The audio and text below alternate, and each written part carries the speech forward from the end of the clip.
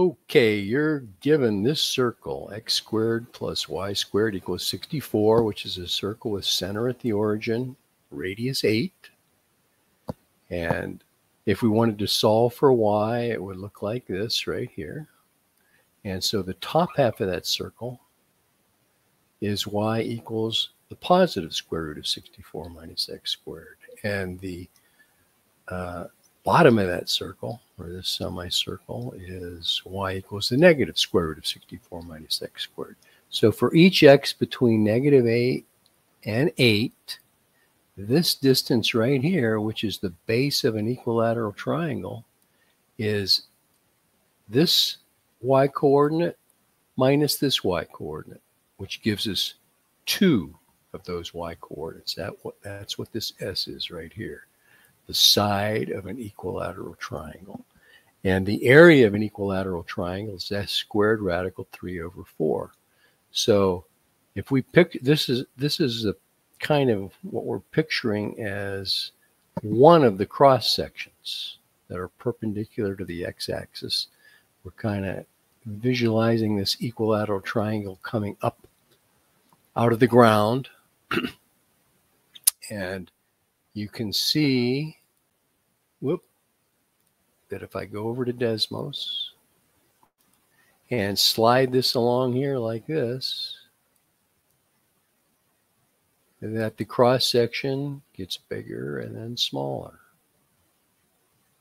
And so what we're doing to find the volume of the solid that's generated by these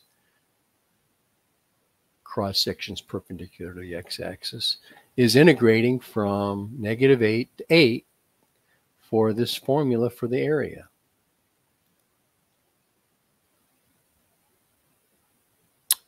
Now we could integrate from 0 to 8 and double it, because this circle is symmetric about the y-axis. So here's kind of what it looks like. Here's the side squared.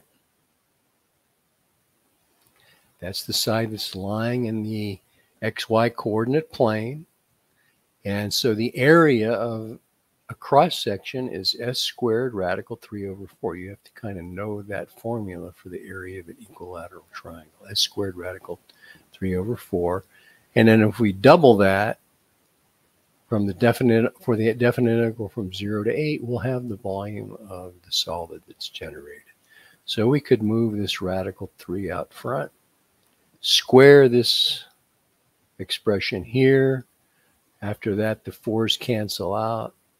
So we're taking the antiderivative of 64 minus x squared, which is 64x minus 1/3 x cubed, evaluated from 0 to 8.